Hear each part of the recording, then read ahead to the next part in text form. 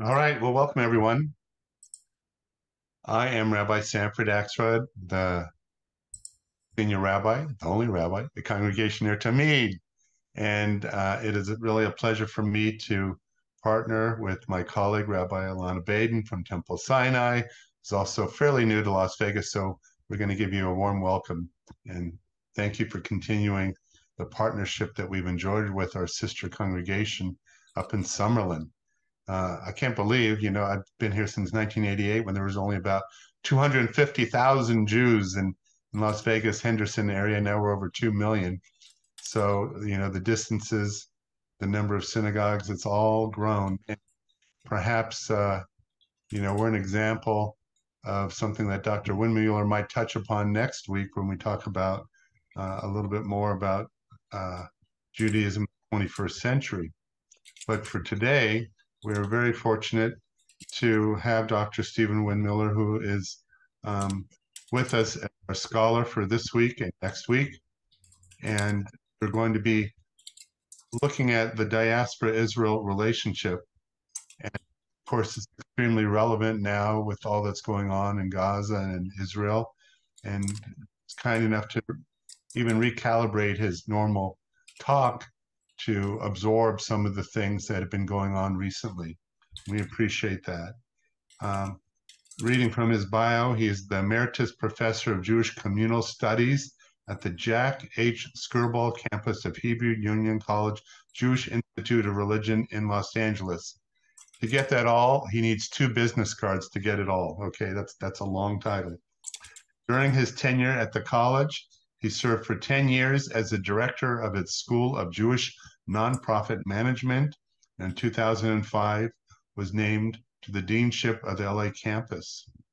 2009, he was named to an endowed chair. In 2014, was awarded an honorary doctorate by Hebrew Union College. Author of 4 books and numerous articles, he holds a PhD in international relations from the University of Pennsylvania, and his articles have appeared in many different secular and Jewish scholarly publications. And currently, he couldn't just give it up and be retired. So he's a consultant with national agencies, federations, synagogues, and foundations in connection with his current studies on virtual and privatized Judaism, the impact of COVID, and the broader social, economic, and political trends reshaping American Jewish life. So that's quite a bio, and I'm really glad that we are able to host you, and that's the power of Zoom, and we look forward to it. So Shauna, are you there? Yes. Okay, could you share with the folks a little bit about the ground rules like you usually do? Okay, we appreciate it if you can raise your Zoom hand when you want to ask a question. We are going to, Dr. Windmiller is going to lay the groundwork, so to speak. So questions will be handled after he's done with his presentation. You raise your Zoom hand by clicking at the bottom of your Zoom screen, the reactions button. If you don't see a reactions button, click the button that has 3 dots at the top called more, and you'll see reactions button. If you, on that reactions button, you'll see raise hand. That helps us know that you want to ask a question. If that seems to be too complicated and it's frustrating you and you really want to say something, go ahead and unmute yourself. That will show me that you want to say something. Wait until I call your name, and then you can speak and ask your question. Otherwise, we're asking everybody to remain muted so we don't have background noise, dogs barking, etc., distracting us from the discussion. And 2 other things, you can also post a question in the chat. The initial presentation is going to be about 20-25 minutes, so be patient. And this is being recorded, which is good, but I just want to make sure everyone's aware that it is being recorded. Special thank you to Shauna for doing the technology, and also for Leslie Snadowski on the CNT staff, who's kind of the producer and interfacer with this. And Rabbi Baden, is there anyone from Temple Sinai you want to recognize at this point too? You're muted, Rabbi. You got to unmute her. Oh, that's right. Sorry. You can now you can do it or hit the, yeah. Thank you. Well, that's a good trick to control rabbis. You're gonna Because I'm in great demand at high holidays. oh boy. No, I just want to thank Rabbi Axelrod for presenting this idea and inviting us to co-sponsor it, and to thank Dr. Windmueller for so graciously being our teacher this week and next week. And I see a lot of Temple Sinai names here. Thank you especially to our members of the JLL, the Jewish Life and Learning Committee, that's helping to make this program possible, as well as all the wonderful adult programs that we have. But it really is, it feels, this program was planned a while ago. Thank you, Dr. Windmueller, for switching the nights of the two topics, because I think Israel is weighing heavily on all of our hearts. And it really is wonderful at these times, especially, to be able to be part of a congregation and a sacred community, and to also know that we're not alone, that we're part of a network of sacred communities. And so how wonderful to share this evening as sister congregations. And thank you. Thank you very much. So without further ado, Dr. Stephen Windmueller. Yay. Thank you. I don't know if I'm muted. Nope. I'm okay, great. Rabbi Axelrod and Rabbi Baden, thank you so much for the invitation to join you for these two sessions, and to the members of Temple Sinai and Ner Talmid for taking this time to be with us.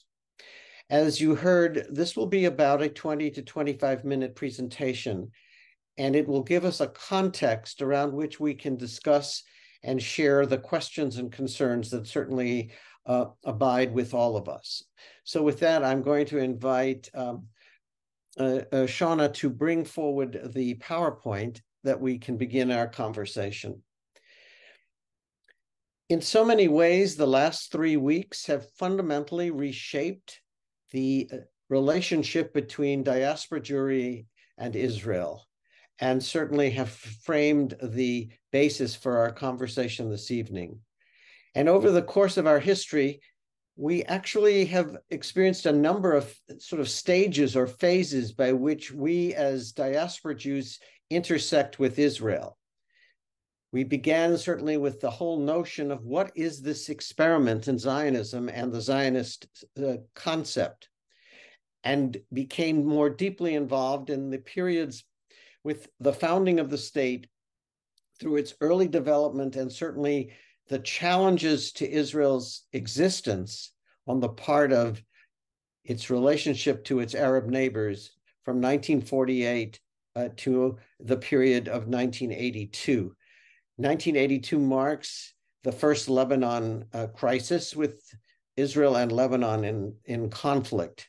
And from that point forward, we would go through a series of different relationships as diaspora Jews began to question aspects of Israeli policy and practice, and issues evolved in terms of the kind of relationship that American Jews would have with Israel, that both grew and also retracted at different points, until we come to the 7th of October 2023. So here we are at a particular moment in time, which has fundamentally reshaped and is reshaping the nature and character of our relationship with the Jewish state. Let's move to the next slide. Indeed, I think we all have different ways by which we connect with Israel. Some of this is historical in the context of the land, its history, and its evolution. For others, it is symbolic in terms of the ideas, the principles and basis of Judaism itself, and how Judaism interplays with the land and the culture of the state of Israel, but also in relationship to the people of Israel. And there, some of us have family, others of us have long-standing relationships with friends and colleagues. And no doubt, over the course of Israel's history from 1948, we have all developed a kind of particular cultural relationship to the aspects of Israel's story, its heroes, its challenges, and its politics that have defined and shaped for us the kind of cultural connections we have created. And no doubt there are moments such as this that are particularly binding and significant to many of us who see these as a crisis time, not only in terms of how Israel will be defending itself, but how we as advocates for Israel will be advancing that cause. Let's move to the next slide. No doubt all of us have questions about the Gaza Strip and more directly Hamas and the issues surrounding this particular moment in time. For sure, the Gaza Strip, which is a piece of land that is basically the size of the city of Philadelphia, with some 2 million residents, which consists of a 7-mile width and a 25-mile length to its construct. But Gaza has a very rich and significant history in connection to both biblical Israel and contemporary Israel.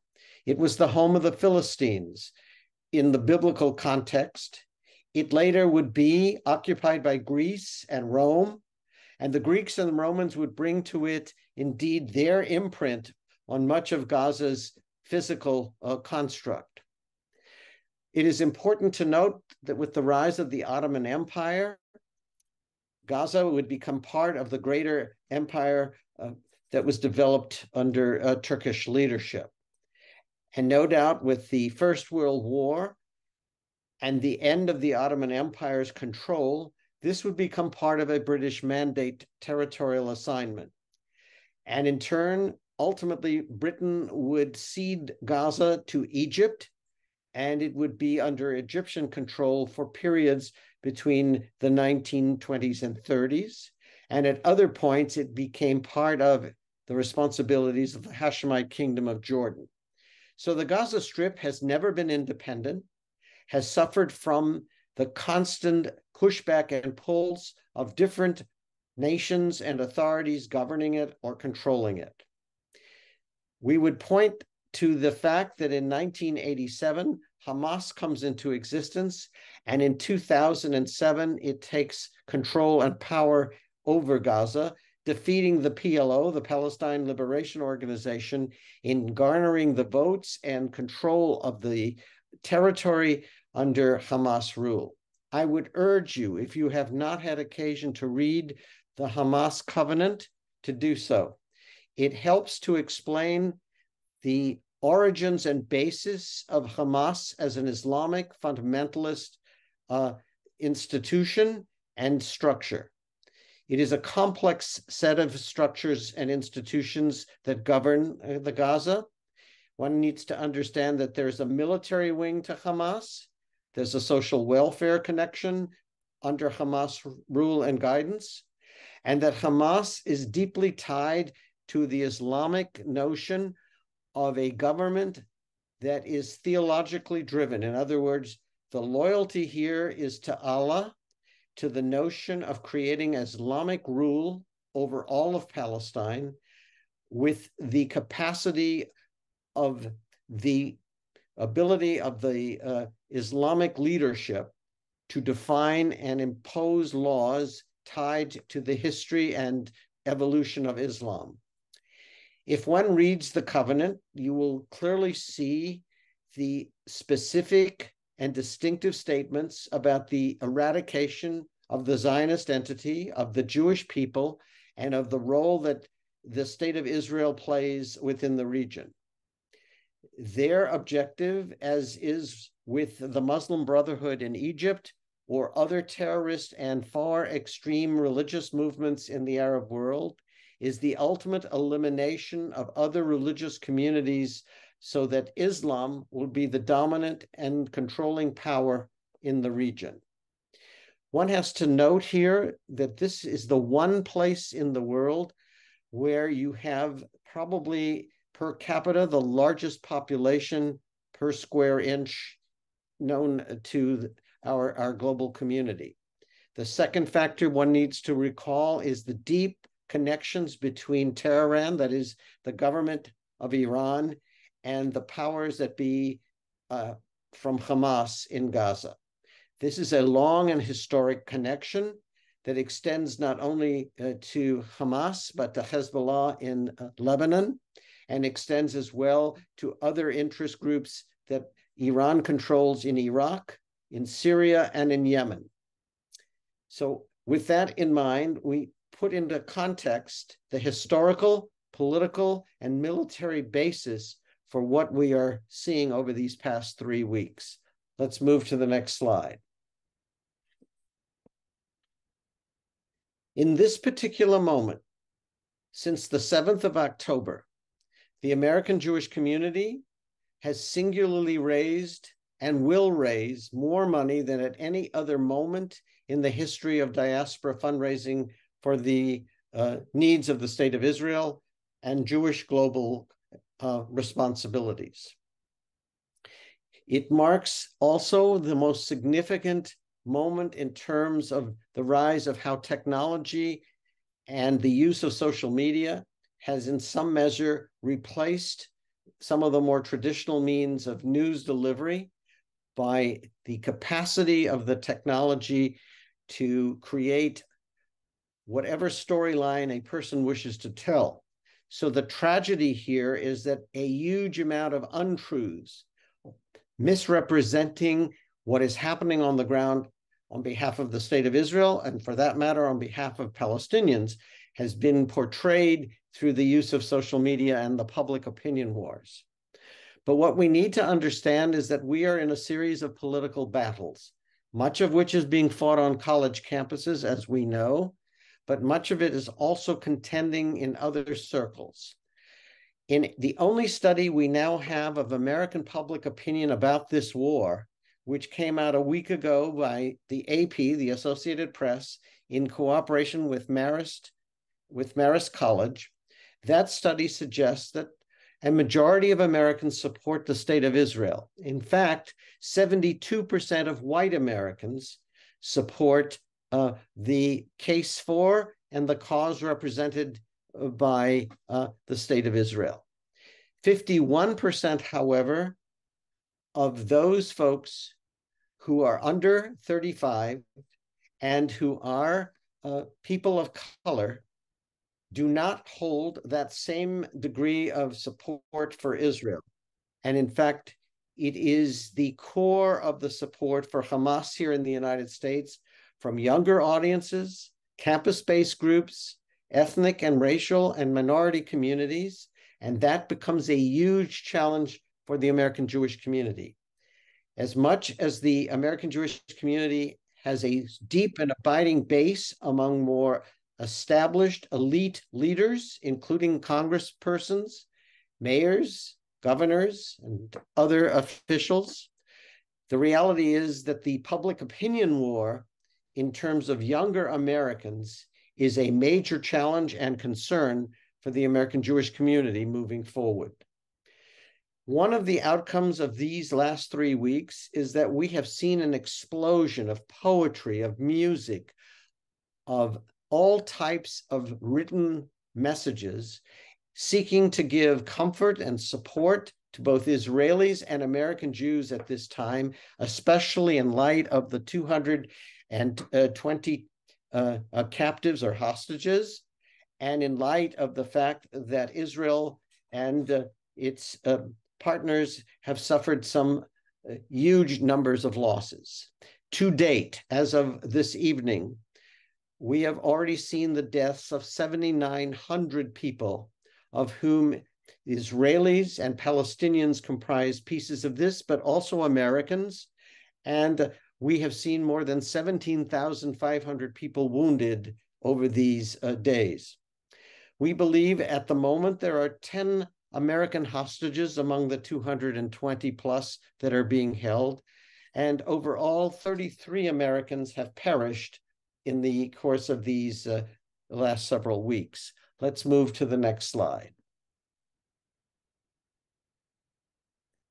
I think it's important to understand the Middle East in its largest potential context, because this is a war within a war.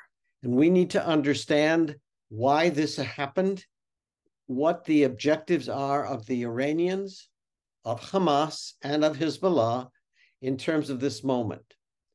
I would remind you that somewhere on the order of 3 months ago, the United States began to broker an arrangement with Saudi Arabia to move the Saudis closer to the Israelis and to create a kind of three-way relationship with the Saudis acknowledging and accepting the state of Israel and opening diplomatic relations with Jerusalem, with the United States providing a defense arrangement with the Saudis, with the Saudis and the Israelis finding some common ground in terms of their mutual concerns about Iran and about Iran fundamentalist behaviors. All of that with great promise to grow the Abrahamic Accords to now include the most influential, powerful Arab nation in the region, the Saudis. This would now come under challenge from Iran, who certainly did not wish to see this occur. So some of us believe that this conflict was given the green light by Iran precisely because of the concerns around the Saudi diplomatic initiative. But the region itself is in huge crisis, as we know.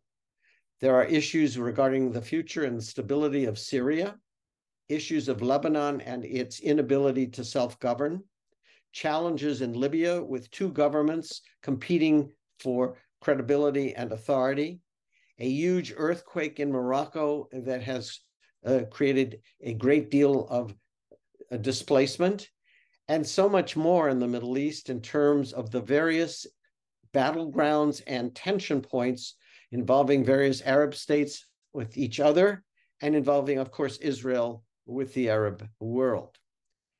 The Turks become important because they remain one of the key powers in the region.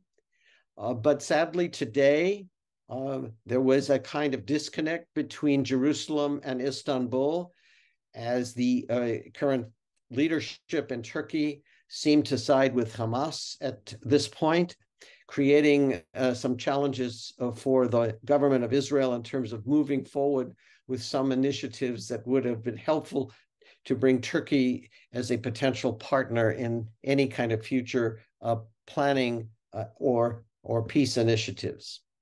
The most important player for Hamas outside of Iran is Qatar. Qatar is, as you will note, in the Arabian Peninsula. It is a very small country with huge, but seriously huge resources of petroleum and natural gas. It has the third largest holdings of natural gas in the world. Qatar, it has both a strong relationship with Washington, but it also has a powerful connection with both Hamas and with Tehran.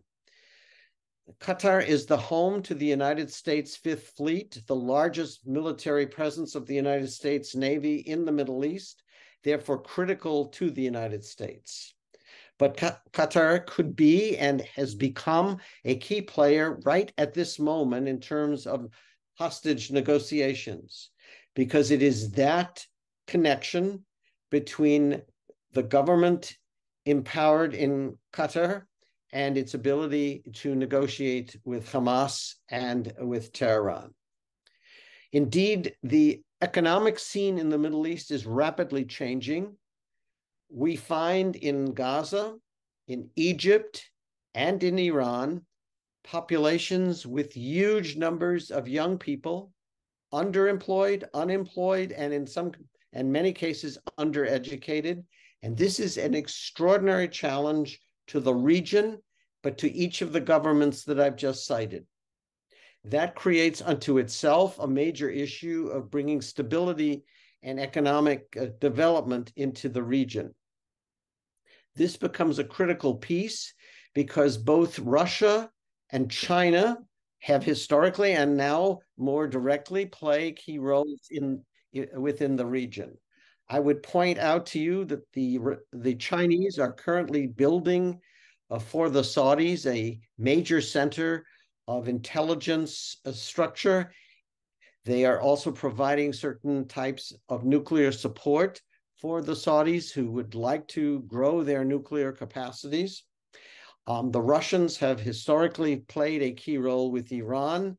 remain an important player, certainly in Syria, as we know, and have had a difficult but continuous relationship with Jerusalem, both because of their interests around Syria, that is, the Israeli involvement and interest with Syria, and the Russian presence in Syria.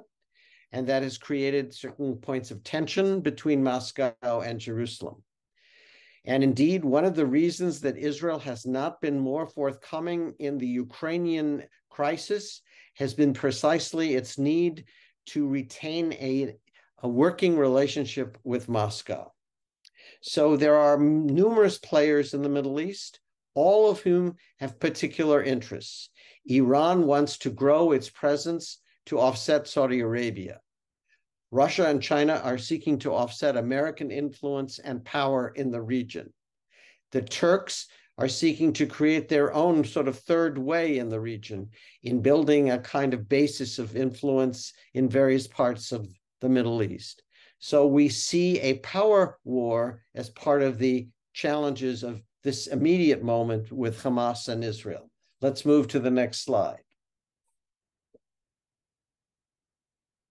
The next slide, please.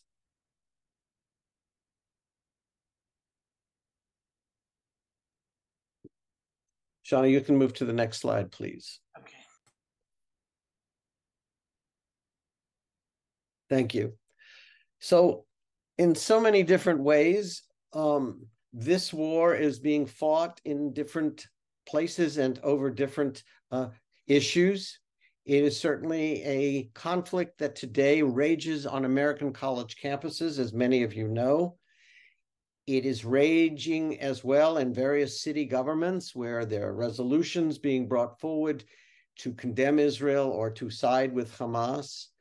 It is introduced into various other institutional settings by declarations, statements, or efforts to impose on Israel either boycott, sanctions, or divestments.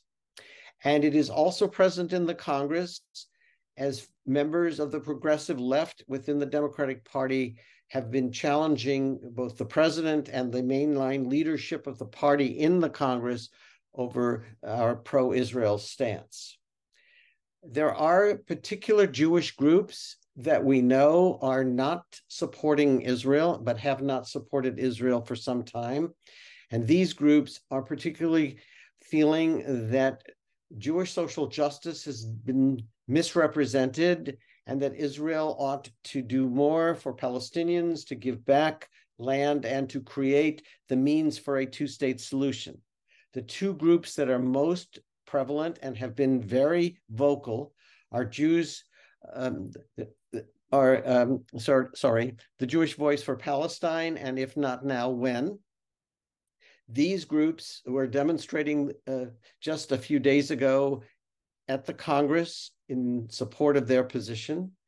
But it is certainly an important issue for us to fully appreciate that the Jewish community has about a cadre of Jews who stand in opposition tonight to the position of the State of Israel on various ideological and political grounds. Let's move to the next slide.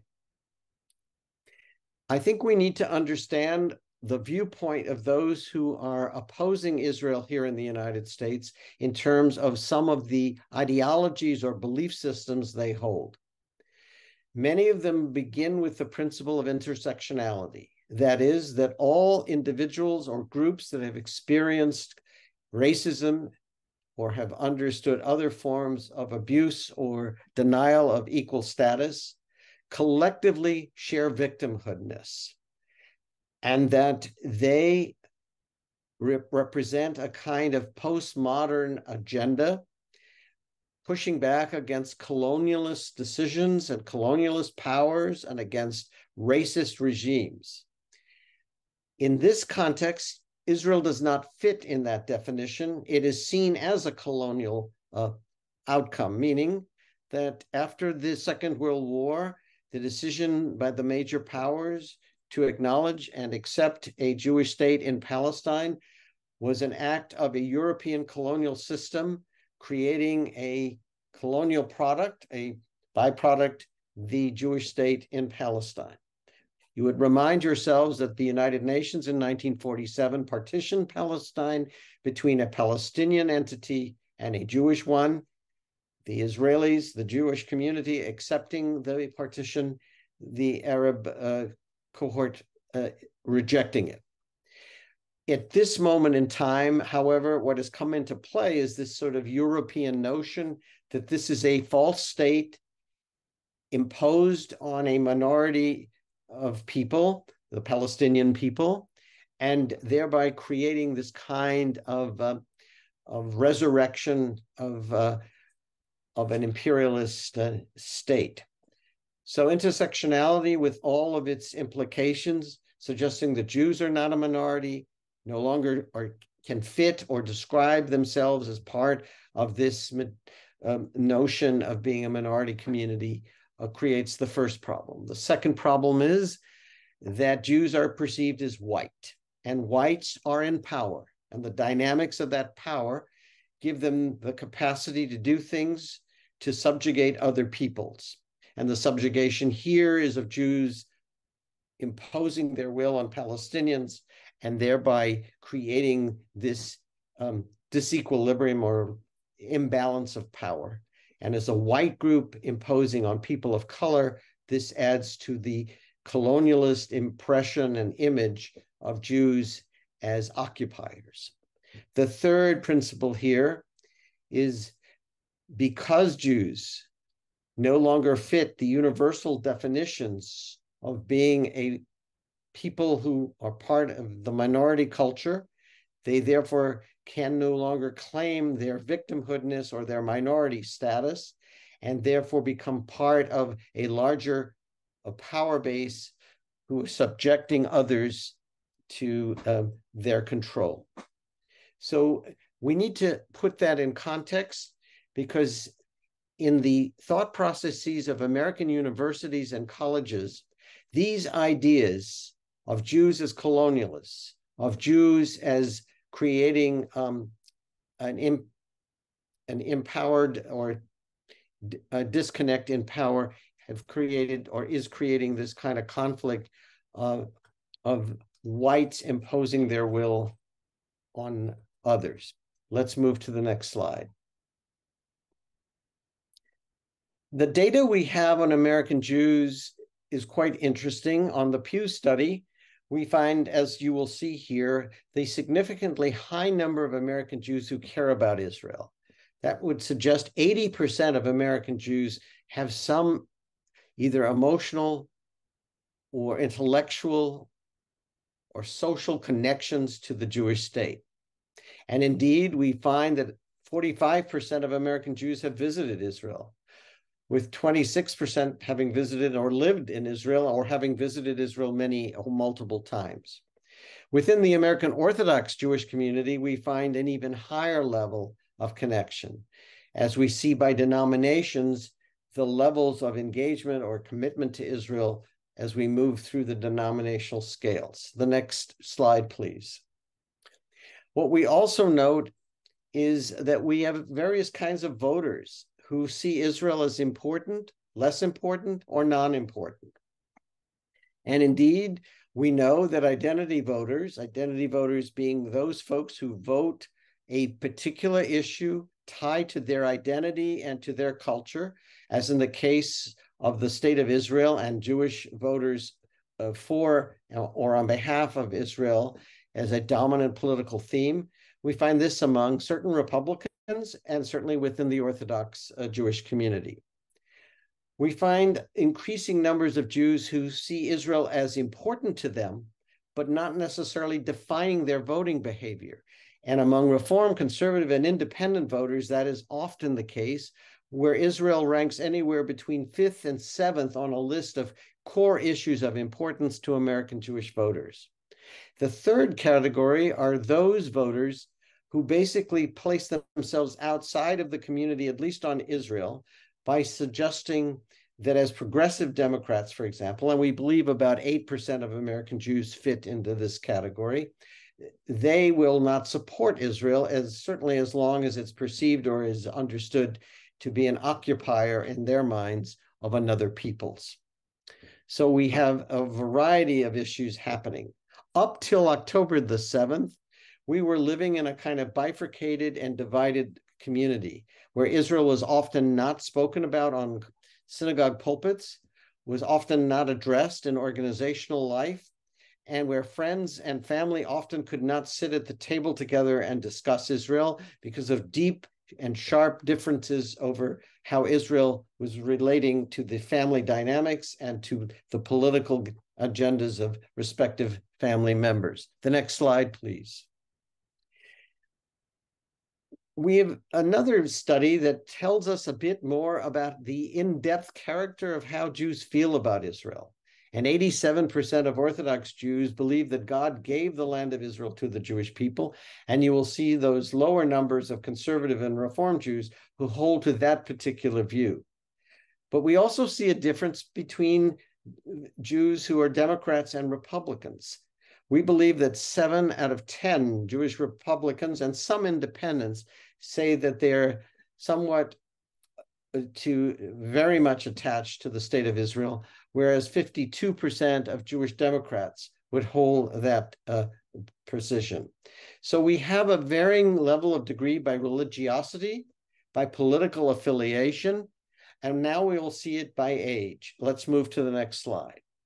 And indeed, by age, we know that older American Jews are very much or somewhat emotionally attached to Israel, 66%. But we also know from the Pew study and other data that under 50% of those Jews 18 to 29-year-olds do not hold the same degree or same emotional attachments. And we can see that surely by the drop in numbers of Jews who claim to be deeply connected to the Jewish state. Let's move to the next slide.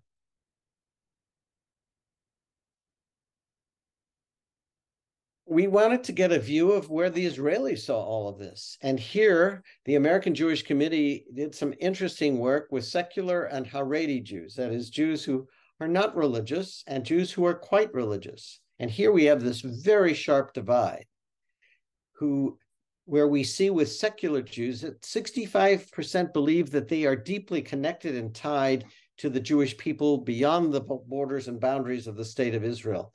But among Haredi, very Orthodox Jews in Israel, only 19% carry or hold such a view about the global Jewish responsibility, one for the other.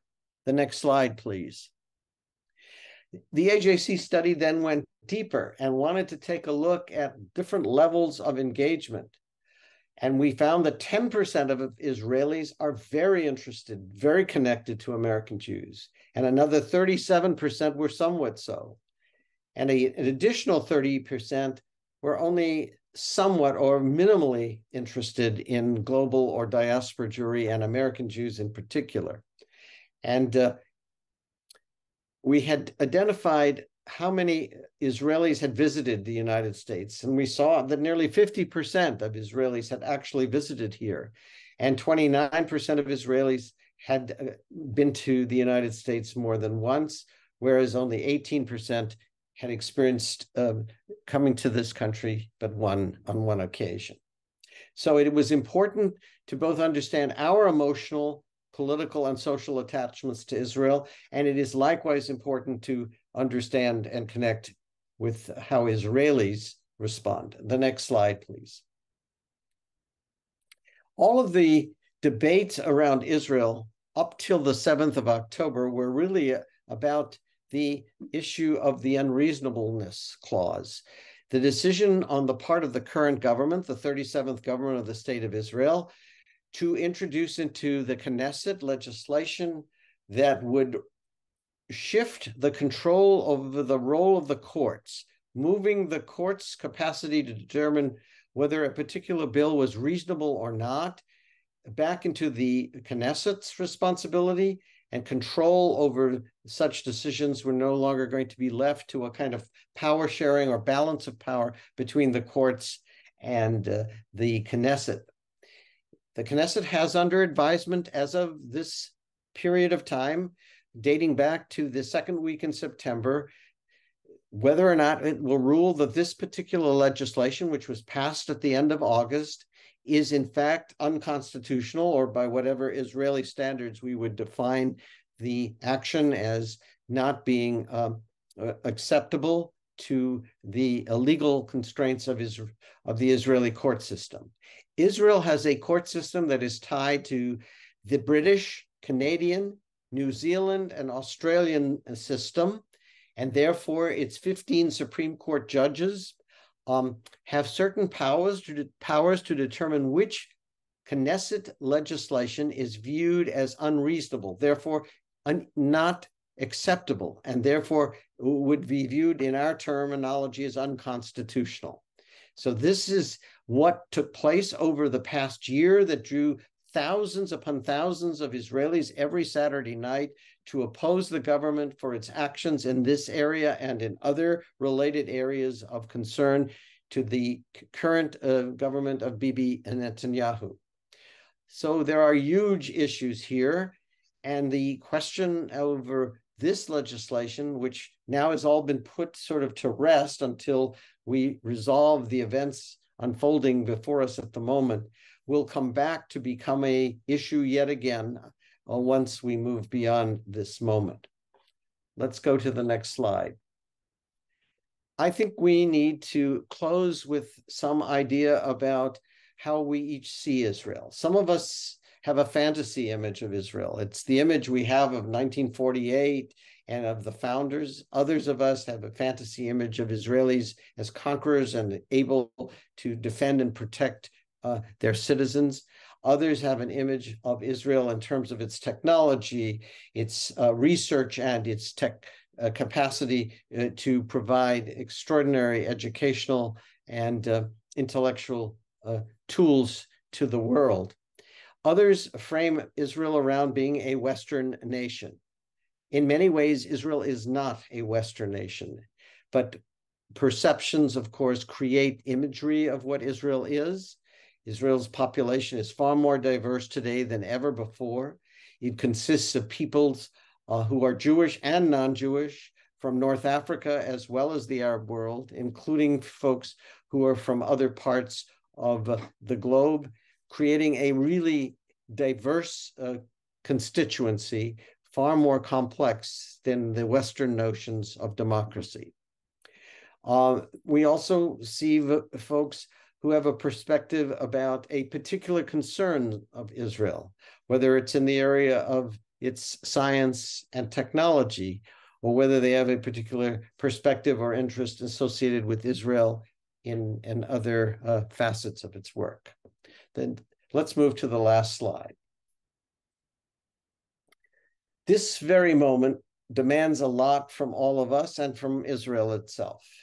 Clearly, we are reopening the dialogue. We are re-engaging in the debates because at this moment it is not a question of a particular law. It is the question of Israel's ability to defend and protect itself, and the role that diaspora Jews play in that conversation are very different, but very essential.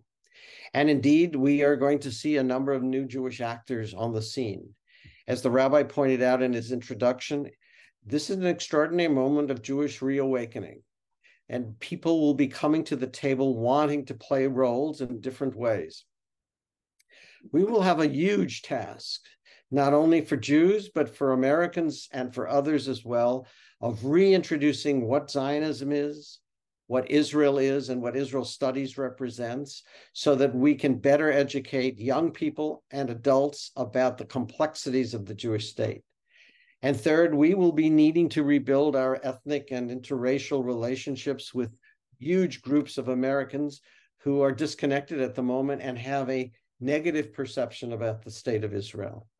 And we will have to retell the Zionist story, why there was and has been a need for a Jewish state, how that fits into the construct of Jewish history. And finally, we need to remind the world of the role that Israel has and will continue to play in the humanitarian and global connections that it has across the world with its hundreds of thousands of nonprofits delivering incredible services to people wherever they may be. With this, I'm going to end and invite you to introduce your questions, and Shauna will be calling on you as we move forward. Thank you for your attention.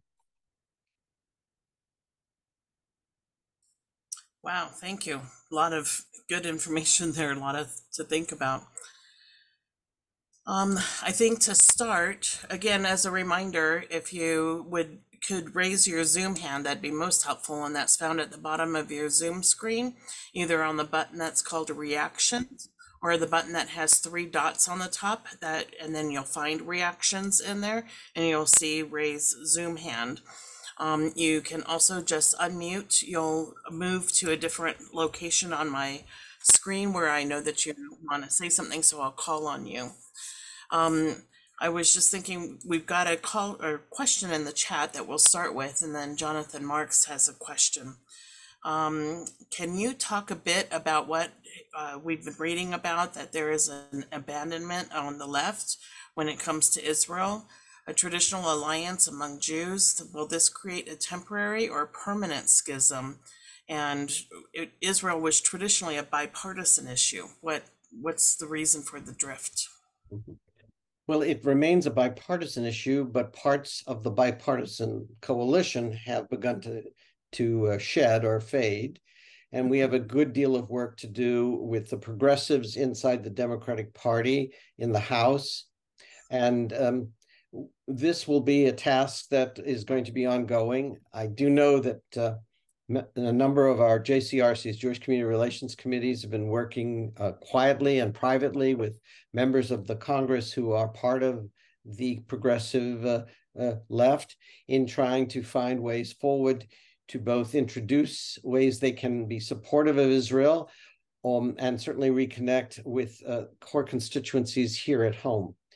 The Jewish community has been aware for some time that this is going to be a challenging issue of the rise of the progressives, and they include Jews as well as non-Jews, and that becomes particularly challenging along the way.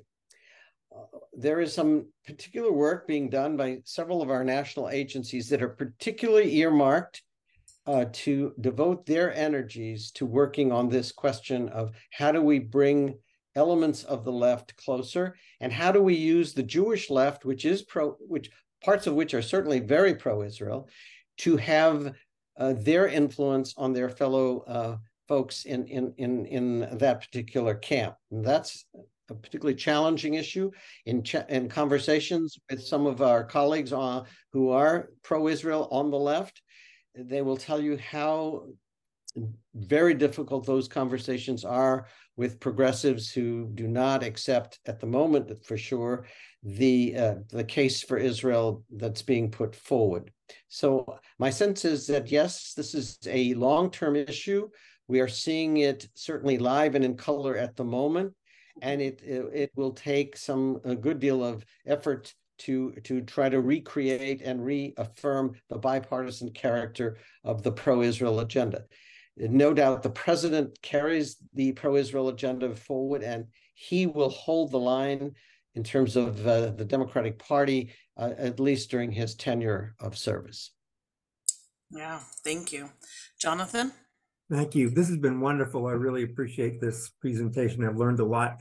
My question is, you showed a graph or some figures before about the interest in Israel, where Orthodox was 87% and conservative was, I think, 54% and Reform 22%. That's the way it is now. Do we think that this catastrophe in Israel is going to change those numbers? And is the conservative and Reform movement going to try to be more supportive of Israel, to at least have the members be more supportive? Right. I mean, there were 2 charts, one dealing with God gave Israel to the Jewish people. Yes. That chart, we saw clearly a lower level of Reform and conservative commitment. And on the attachment level, the numbers are somewhat different. Here they show, as you see, they show here on the screen. Right. No doubt, the survey that this is taken from is Pew 2021. So just take us back to 2021. we are living with a period of time in which the government of Israel was going through a series of elections, in fact, 5 elections in 18 months. And we were seeing a sort of a loss of direction and continuity with Israel. And part of that is expressed, I think, and seen with some of the fall off among Reform and conservative and independent or non-affiliated Jews. No doubt, as I think we all are identifying, in the course of the 3 weeks since the 7th of October, we have seen an uptake in the interest level and concerns on the part of Jews from across these different spectrums.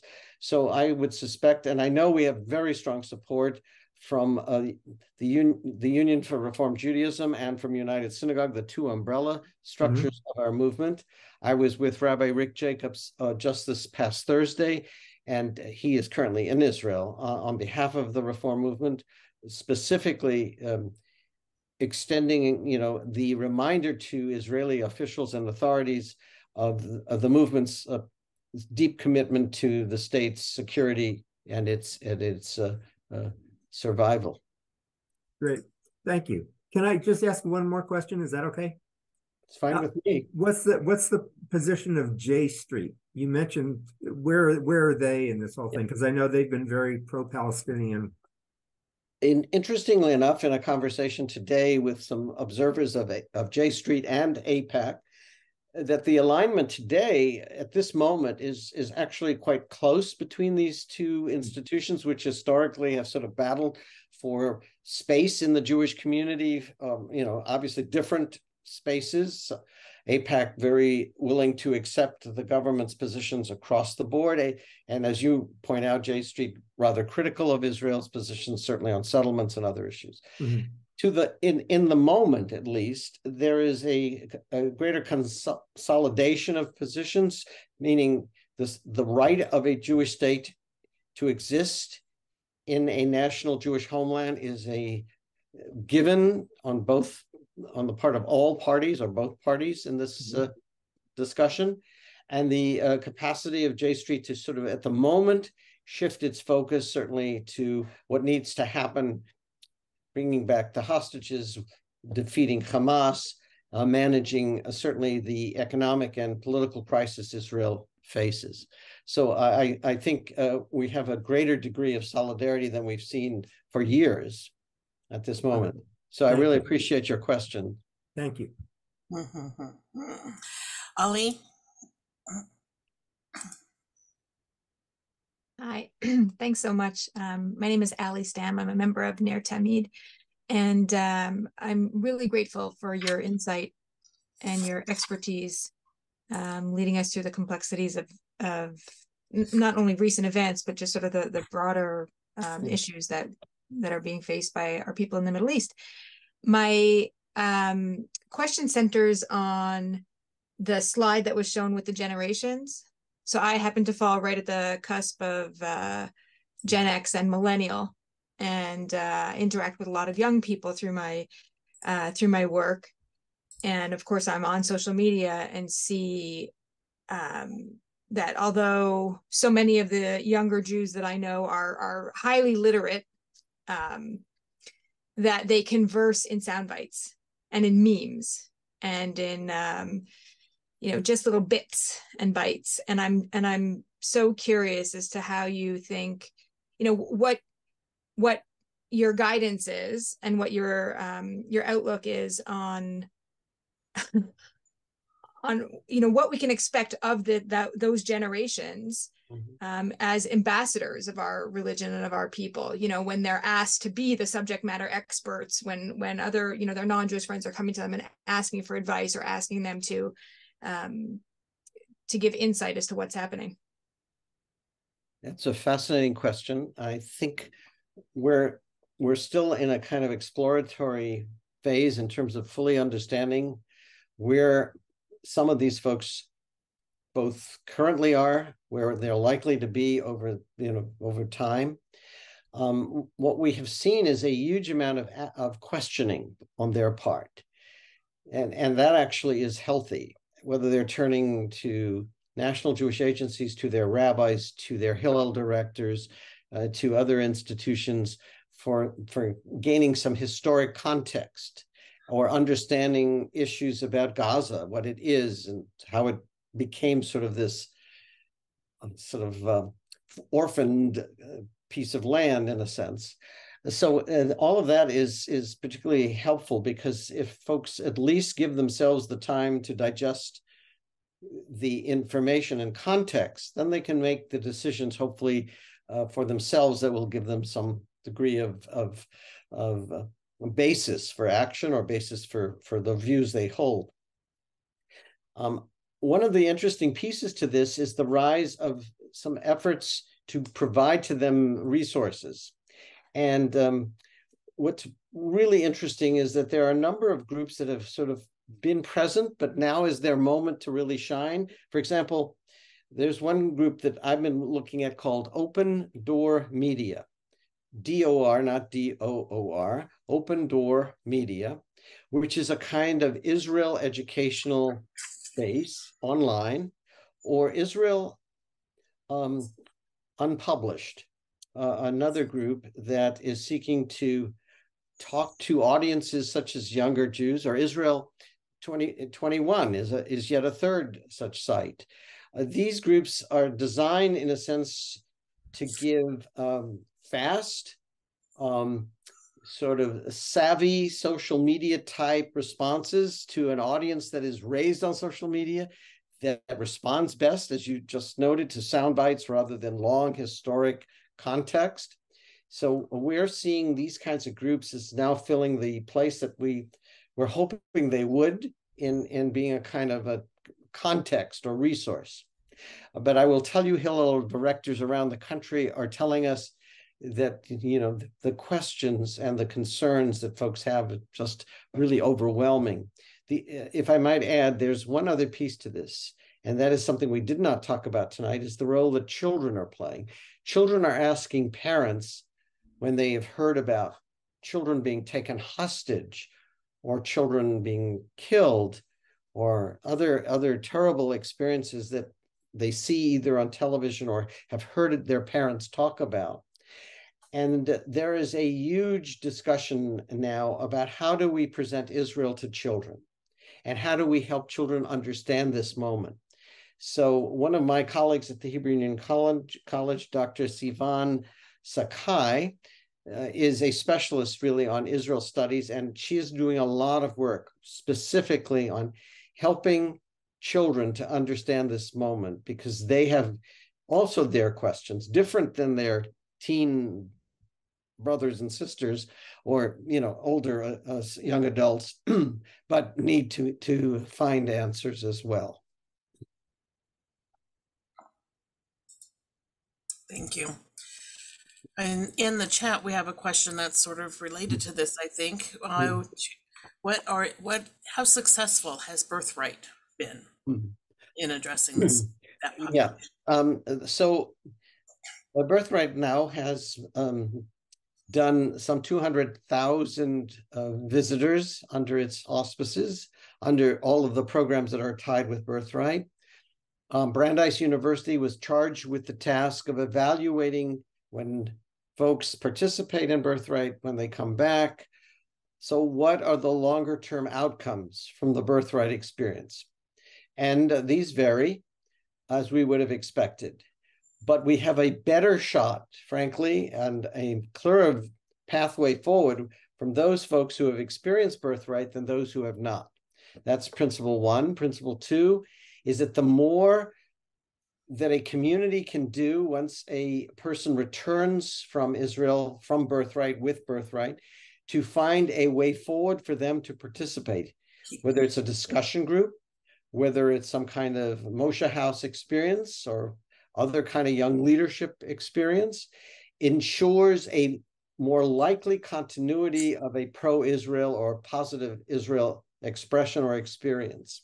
So we all agree that 10 days of engagement with Israel is interesting and exciting and important for young adults, but it is not going to give the context and the continuity necessary to build audiences of loyalty or engagement it requires all the other work that needs to be done by all the institutions we have.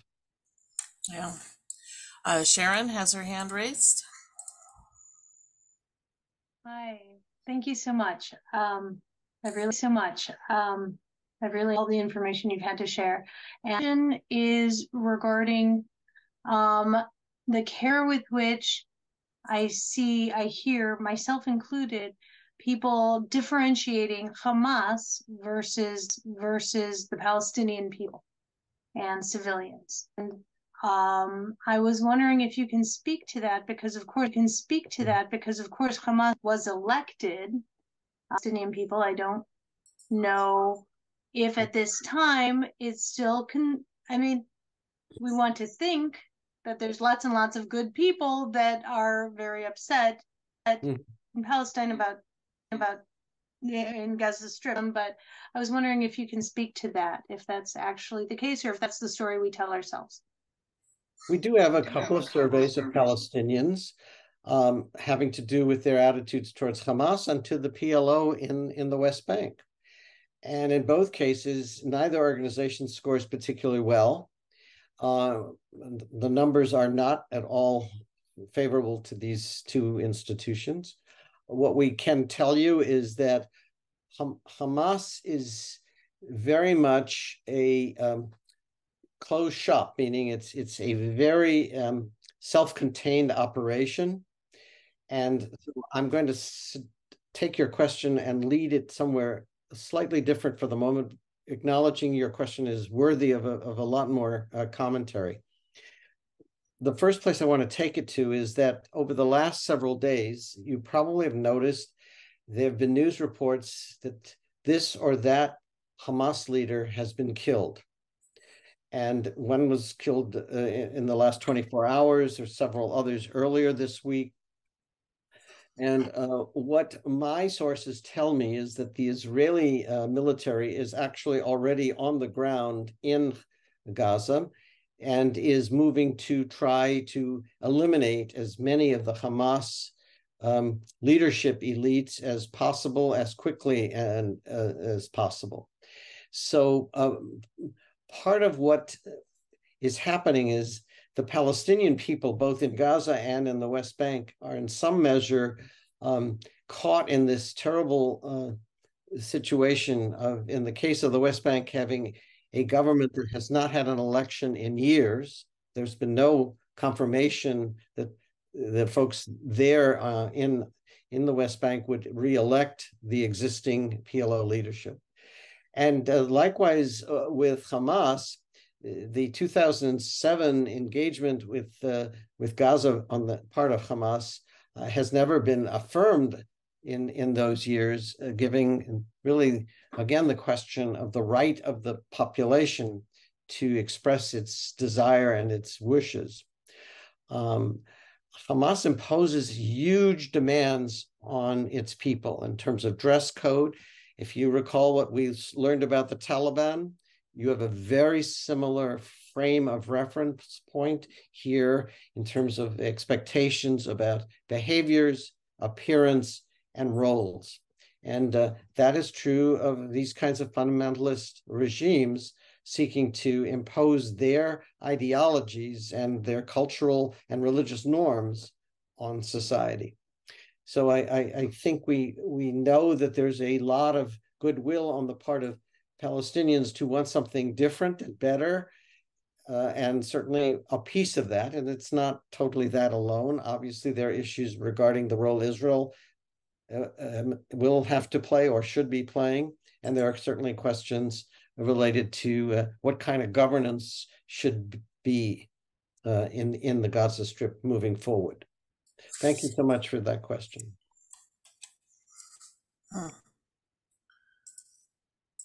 So interesting. So much to consider. Another question in the chat is about the Republican Jews who are so focused on the few radical left and blame them for everything. It's so polarizing. Can you speak to that? Is there anything that we can do?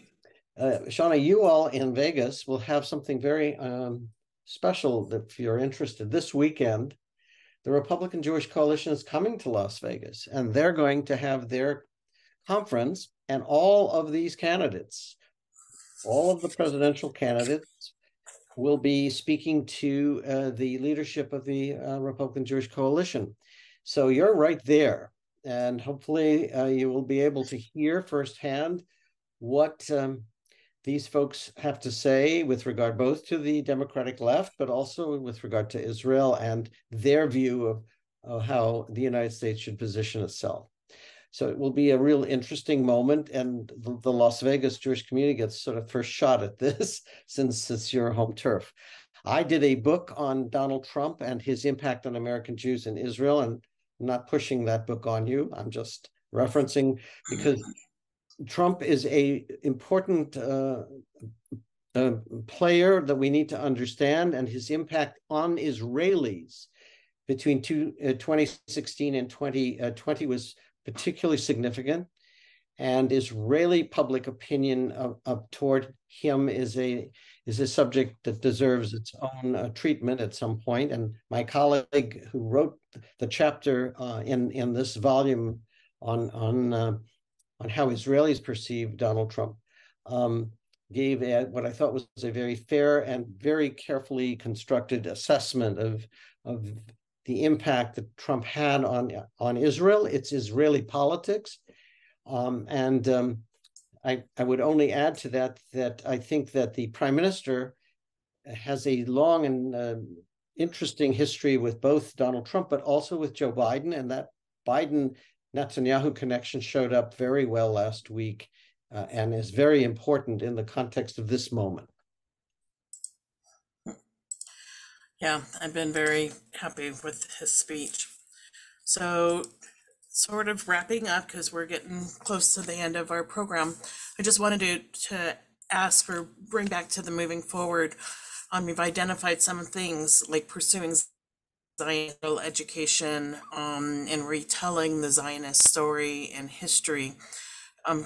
What are some of the resources that Jewish communities, primarily in Las Vegas, I'm thinking the synagogues, but anything else, what are resources out there that are developing some good programming for us? Excellent. I don't know if Las Vegas has a JCRC, Jewish Community Relations Committee. Many communities do. The San Francisco JCRC has an extraordinary web page with all these resources, but that's just one.